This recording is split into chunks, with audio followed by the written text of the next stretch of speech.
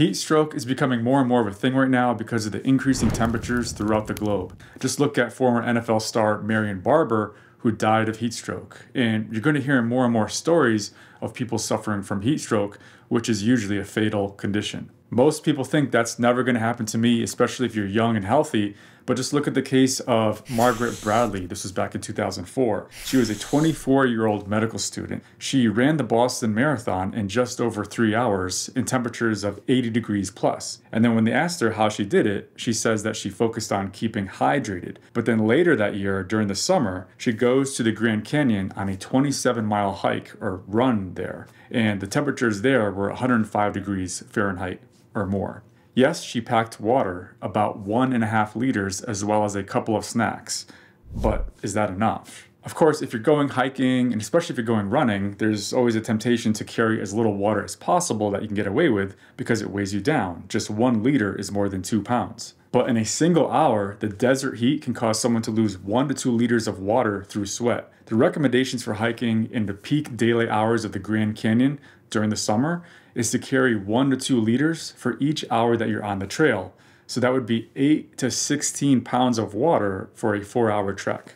And if you're not replenishing with enough water, dehydration kicks in, then overheating, meaning hyperthermia. At this point, the body's going to start to divert blood to the parts of the brain that are more basic, which means other parts of the brain will get less blood flow, including the frontal lobe, which is the area of your brain where you make decisions. And then delirium kicks in and you crash to the ground. And if you're at this point of the heat stroke, the outcome is likely to be fatal. Margaret Bradley's death could have been prevented, but again, no one thinks that they're going to die of heat stroke. But temperatures are climbing all over the globe, and you don't have to be in the desert heat to suffer from heat stroke. And just recently, you had this 24-year-old UPS driver who died of heat stroke. Thankfully, this UPS driver survived. In the United States, more than 600 people die from complications of extreme heat every year, and with global warming, it's only going to get worse.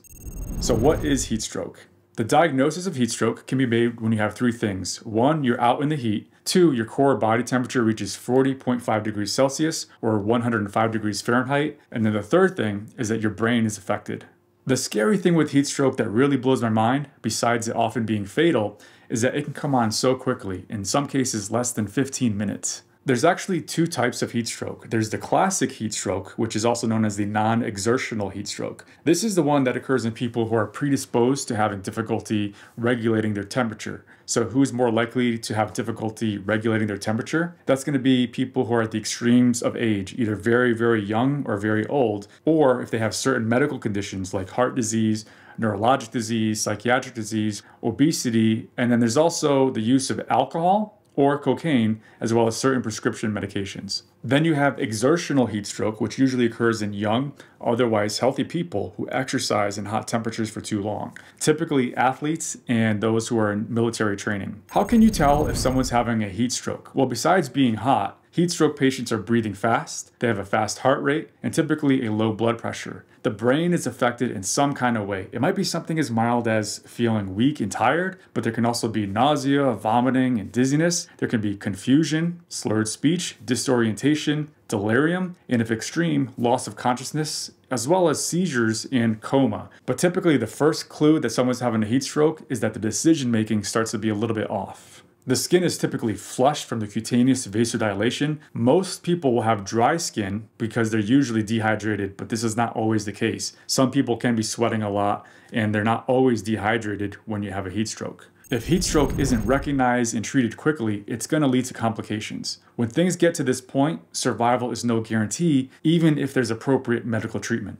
So if someone shows up to the hospital in heat stroke, there's still no guarantee that they survive because the damage might have already been done. For example, massive amounts of fluid and inflammation can flood the lungs. The muscles can start to break down, known as rhabdomyolysis. The muscle breakdown releases protein into the bloodstream that essentially clog up the kidneys, furthering damage to the kidneys. The liver can be affected as well. Now, there's certain factors that are associated with a higher likelihood of dying. For example, the degree of temperature elevation, the time to the initiation of cooling measures, and the number of organs that become affected. Now, according to one study, the risk of death significantly increased in those whose kidneys stopped making urine, or if they had coma, or if they had cardiovascular failure.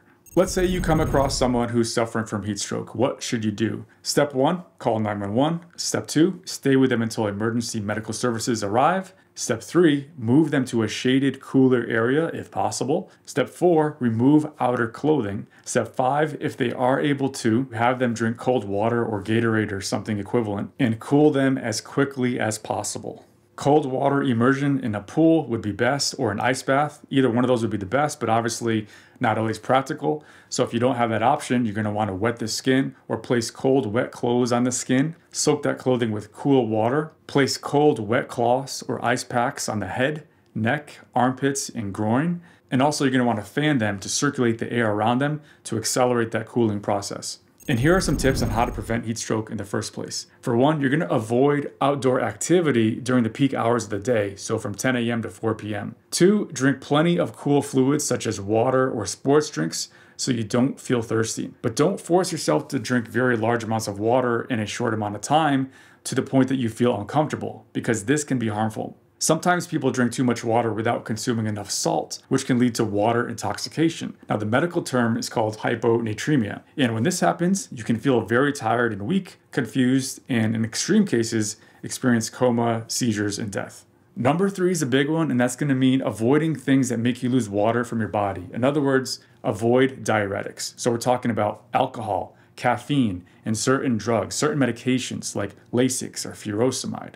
Number 4 is wearing loose, light-fitting clothing. Just don't forget the sunscreen. Number 5, wear white colors to help you reflect that sunlight off of you. And number 6, if you need to be outdoors, consider getting a cooling vest.